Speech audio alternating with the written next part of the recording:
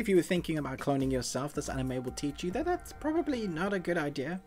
Let's jump in. In a distant future, human beings have been forced to leave Earth and migrate to another galaxy. Humanity's last hope lies in the hands of 5 specialists tasked with terraforming a new planet until a fatal error complicates their mission. There is 8 episodes, 30 minutes apiece about, except for the last episode, which is about 45 minutes. And really, this chronicalizes the idea of what humanity could possibly do to survive a planet to survive on. It also takes up the themes of whether we should.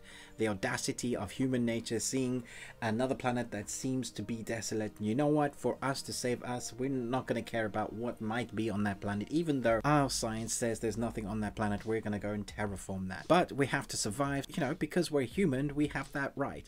There's many themes and thought processes that go into the story of this anime.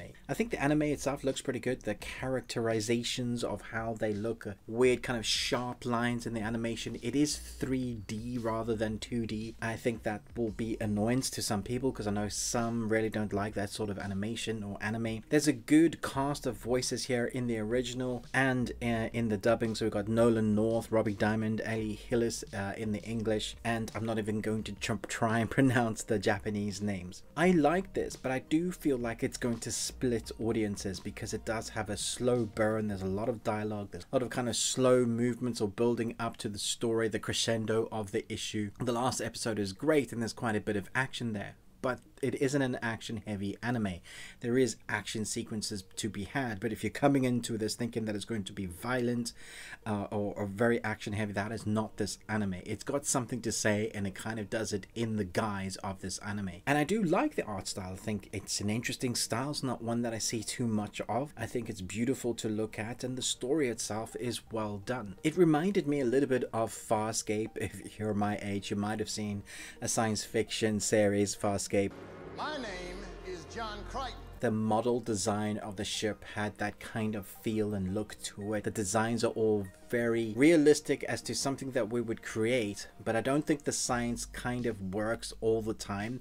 There are moments where things happen and we're like, yeah, if you didn't have gravity then, or if all the air was sucked out, I'm not sure that's how like space works. But this is an anime and it is set in a, you know, a futuristic future that might happen. So you do put a like an air of believability to a side and just enjoy it for what it is. And for the most part, it's all handled very well. There's a story here that kept me engaged, the main reason why I kept watching each episode. So the wider arc as to what humanity is going to do to survive. They've sent these guys out to terraform a planet, so by the time they get there from their cryosleep, you know, we have some way to live. The story inside of that is what kept me engaged. It's kind of the Hunchback of Notre Dame meets Frankenstein's monster meets Jack and the Beanstalk. You kind of chuck that all in together, and that's kind of where I think this had me engaged. My favorite character is Louis the Monster, and I really liked his development and change over the episodes. There are a number of characters that you'll get to know more as the episodes take their time.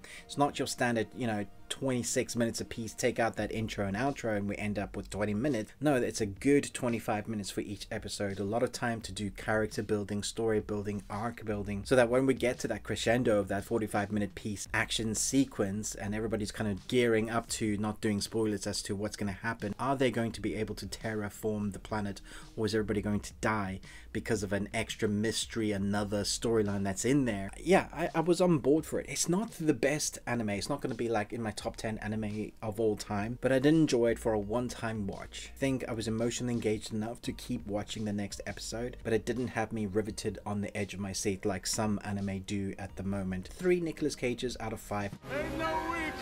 Let me know your thoughts. What did you like most of all? I didn't even talk about the score, and I think the score is very good in this. It has an emotional beat, like the synth emotional at the right time, just adding to the animation rather than saying, hey, here I'm the score, I'm loud and vibrant and I'm going to carry this anime. Rather, it's a thing that's underlined and edited into the anime very well. Let me know your thoughts. Are you going to watch this? Have you seen it? What did you think? Thanks so much for watching, but most of all, until next time, remember, live long and Tuesday.